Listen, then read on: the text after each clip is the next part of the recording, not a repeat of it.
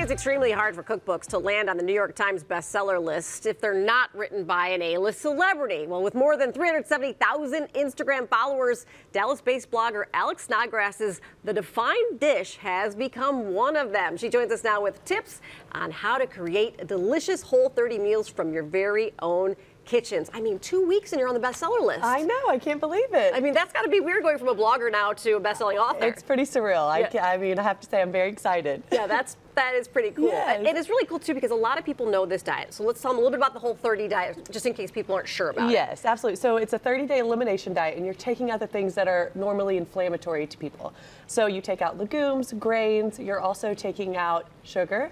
So no alcohol for 30 days. Yep. Hold the wine. Yeah. And then amongst some other things, but it's really the things that would normally be inflammatory to you. And then after 30 days, you slowly reintroduce those things and figure out what works for you personally. Right. And so my book is Whole30-ish, I'd like to say. A lot of the recipes are Whole30, but it's also for life after Whole30, reincorporating those healthful ingredients like legumes and dairy here and there if it works for you. Yeah, because if you start doing it, you kind of run out of ideas. Yes. If you're on the Whole30, because it's kind of limited, but not really at the same time. It's an interesting balance. Yes, it's fun. I really love to play with the ingredients and bring back the things that we all love, but using Whole30 ingredients, and I love it because I don't feel deprived, I don't feel like I'm missing anything, and that's exactly what my book brings to the table. All right, well, let's see. Which one are we going to start with first? I think the tiki masala, correct? Yes, so all these are some favorites already from the cookbook. I've seen a lot of people make these. This is Whole30 tikka masala. You can do it in the crock pot or Instant Pot, depending on what gadget you prefer.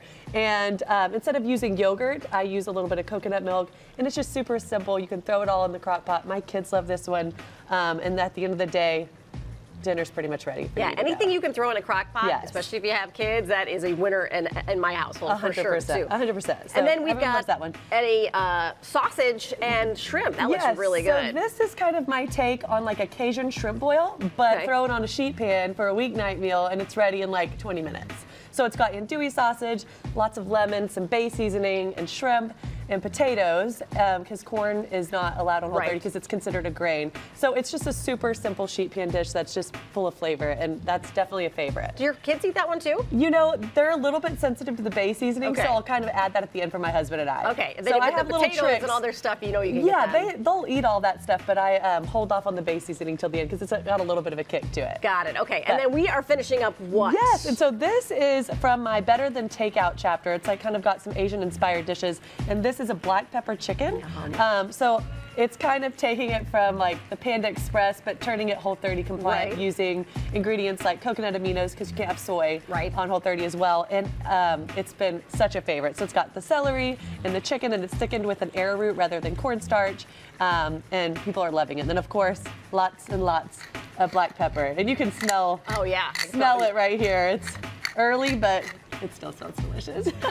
So this is another super simple one that everyone's loving right now. Is this stuff that you just came up with while you were doing the diet yourself? Because it's, again, like there's a lot of recipes in this book. Yes. You know, for me, the first time I did a Whole30, it was like the first week when you're eating, you know, grilled chicken and broccoli, that's okay. But week 2, I love food too much. I was like, okay, I need to find a way to eat the foods that I love, but keep it all in the realm of Whole30. And so if I was craving gumbo, I'd be like, I'm going to get as close to the real gumbo as I can while using Whole30 ingredients. So I have a lot of riffs on all my favorite foods. I'm from the South, so there's a lot of Southern-inspired dishes, and I just feel like, you know, you'll never know that you're eating Whole30 if you eat this way. And I'm not a very good cook or a frequent cook, so it's great to have a book to go to that helps mimic those dishes that we love. And lays it out for you. There's even a chicken fried steak with gravy in there, which everyone's loving. Yes, I make the gravy from like a cauliflower base, so you're eating your vegetables and you wouldn't even know it. Wow. What's the one tip you can give people if they're starting to go on this diet